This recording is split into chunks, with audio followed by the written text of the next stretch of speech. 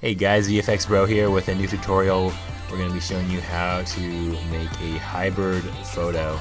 And what that means is that we have a still photo with a portion of the photo moving. So I've seen this effect a few times before, but it's not too commonly used yet. And there's going to be a video coming out later on this week that has several of these photos. But we're going to show you how we got this effect here. You're going to start off with a still picture, and so what we did is we took a picture here of my dog Sawyer here, and we also took a video of him just standing here in the park. And so what you want to do is take the picture first, and then you want to take video of the portion of the photo that you want to be moving. So let's go ahead and move into After Effects here. We're going to start off. We have our picture here. We're going to bring it into a new composition, and our final export was 1920 by 1080p, so we're going to start off by changing the dimensions of this pictures. Often, especially when shooting with DSLRs, the pictures are going to have a lot higher resolution than the video.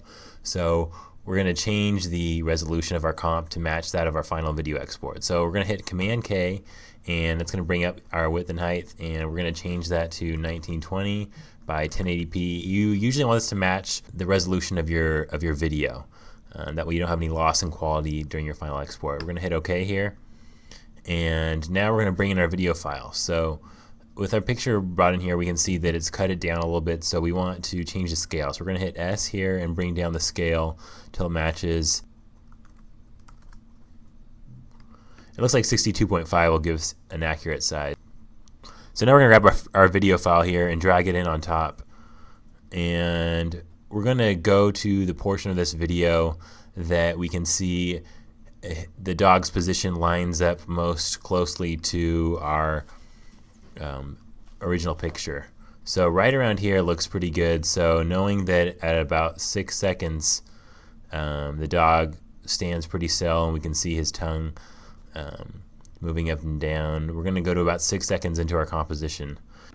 Okay, so now having brought in this video file and placing it in the correct spot of the timeline, we can RAM preview through it here and take a look at what we've got.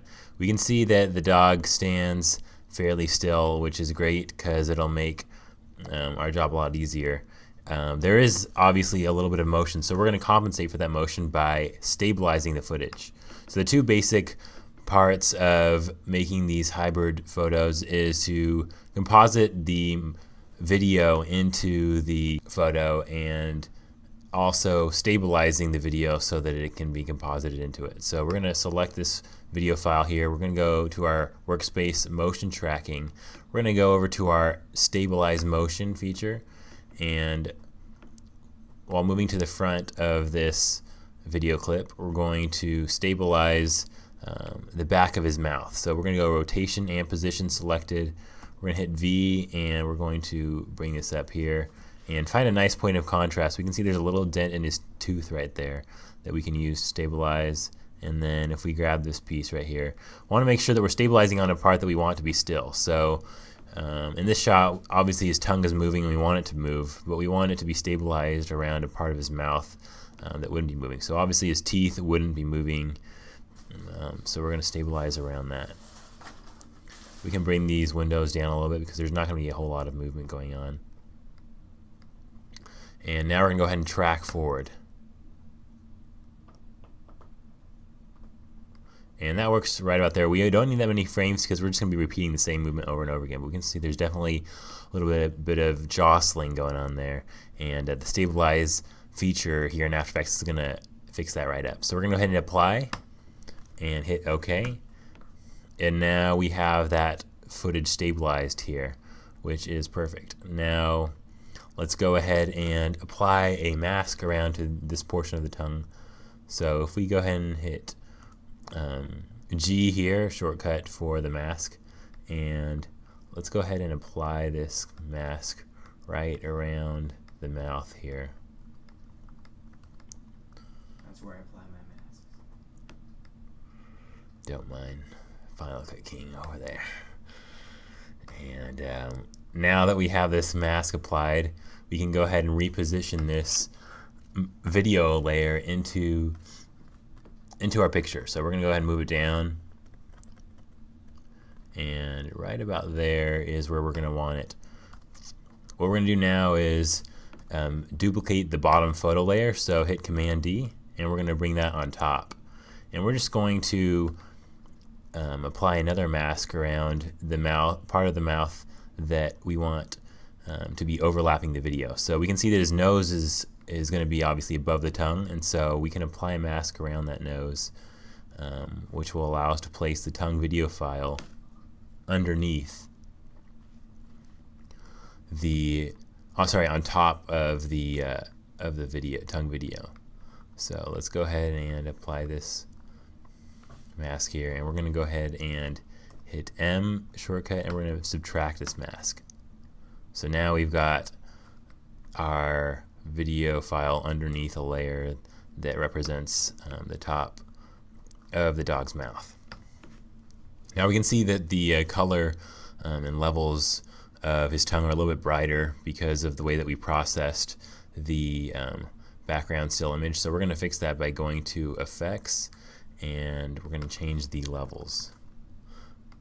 So with the level selected, we're going to drag that onto our video file. We're going to zoom in here. A lot of times it helps to take off the mask so that there's no line dividing the different video files, and it allows us to see the difference more clearly. And let's bring down our levels a little bit here, and right about there we can see that the fur brightness matches up fairly well. And now we can even further blend this in by going to our mask feather. And there we have a tongue that blends in much more nicely. Now we can move this around a little bit to line up the bottom of the mouth here, and right about there looks good. We can also see here that we've got a little bit of a point here in which there's a clear divider between the video and the photo. So we're going to go ahead and hide that with this line here on his mouth. And now if we click off, we can see that looks pretty good. Now let's go ahead and render through this, and notice that the tongue keeps its position because we've already stabilized the footage.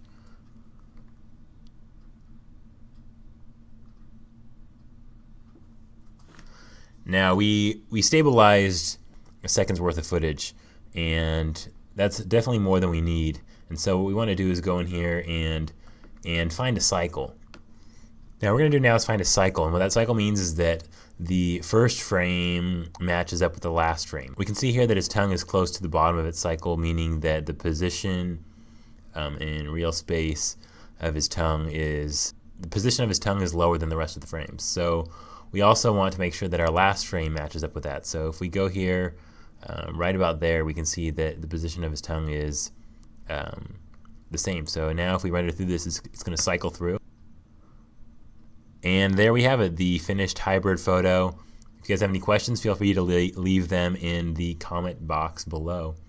I'd love to see your guys' video responses with samples of this.